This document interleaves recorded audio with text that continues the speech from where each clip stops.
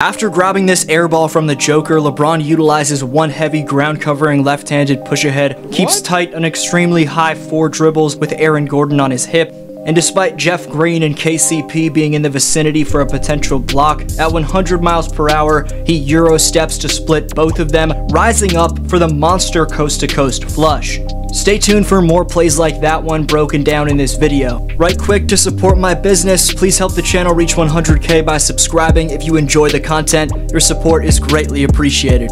Despite having racked up the second most amount of minutes of all time, LeBron James is still flying up the court like the mid-20s version of himself. The King just became the oldest player to post 3 straight games of scoring 30+ points since Michael Jordan in 2002. Defying father time at a mind-boggling rate, LeBron James is inhumane, still proving himself as one of the best players in the NBA. I can't stress to you enough how insane it is what LeBron's doing right now, and we should all come together to appreciate the physical specimen we're witnessing while we still can. Aside from the vicious vertical jump, somehow still holding up after 8 straight years of making the finals last decade in Cleveland and Miami, and continued longevity displayed in LA, you can't help but be inspired by the passion for the game this man still has in year 20. Purely in terms of athleticism, with his speed at his stature, you could argue LeBron's one of, if not the greatest athlete in the history of mankind. Basic evolution entails the greatest athletes ever are those in which we've witnessed over the last 20 years. Olympian Michael Phelps won 23 gold medals in the pool, and Usain Bolt won 8 gold medals on the track. Either of those two could be the GOAT athlete. However, legends who were around long before the last 2 decades also have solid arguments. Bo Jackson was both a Pro Bowler in the NFL and an All-Star in the MLB. We can't dismiss the greatest heavyweight boxer of all time in Muhammad Ali, or the NHL's all-time leading scorer in Wayne Gretzky.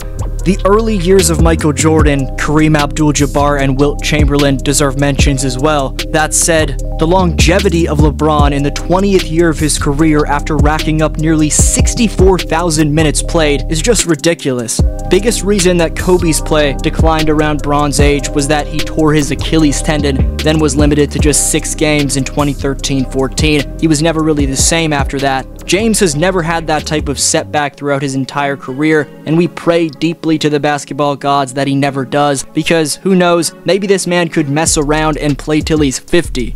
LeBron followed in the footsteps of Magic and took the game to a whole different stratosphere with his ability to handle the basketball at 6'8" tall.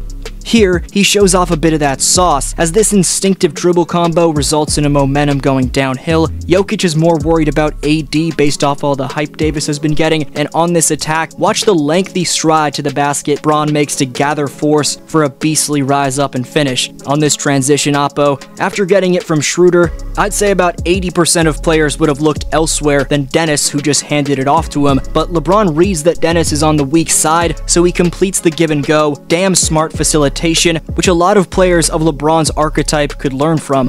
Other players that are LeBron's build can also learn from his stick-to-itiveness. After airballing like Jokic did to start this video, Russ big bodies rookie Christian Braun and taps it away from KCP for the board, and LeBron smartly sticks with his shot. Russ finds him on the baseline with a bouncer. Then for a second time on the night after missing a shot badly, while you'd see most players just put their head down and stroll back, LeBron sticks with his shot, cuts with abandon to beat Braun and Gordon before rising up yet again.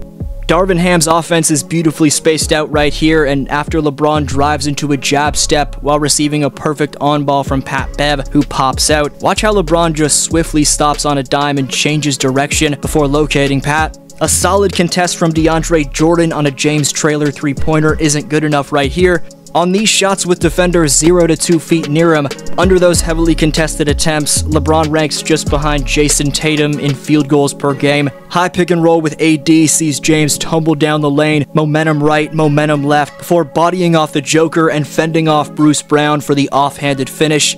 Could have been a foul as well. But AD was forced to leave this game, and I just want to say that since my Davis video, he's been disappointingly injury prone. But before it was Pat Bev setting the big body, this time it's TBJ, as LBJ again attacks Denver's 2-time MVP, fends him off, and finishes with his weaker hand. If this was 2011, I guarantee you this baseline attack would have been a blow-by and reverse throwdown all day. A bullet to Pat Bev in the corner also works.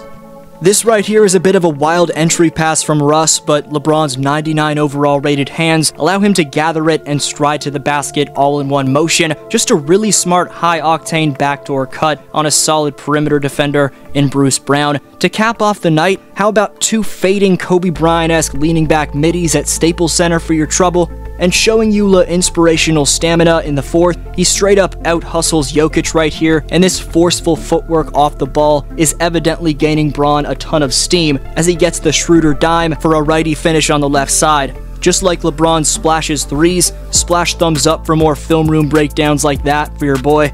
Before you go, I didn't tell you guys this, but one of the Boston Celtics top players liked up an Instagram video of mine. Go check out which Celtic did that on my Instagram. And if you enjoy that mixtape along with other edits I have on Insta, follow up at DFlowHoops. Regardless of whether you follow that account, thanks for all the love you guys show my videos. Can't say enough about what that means to the growth of my platform.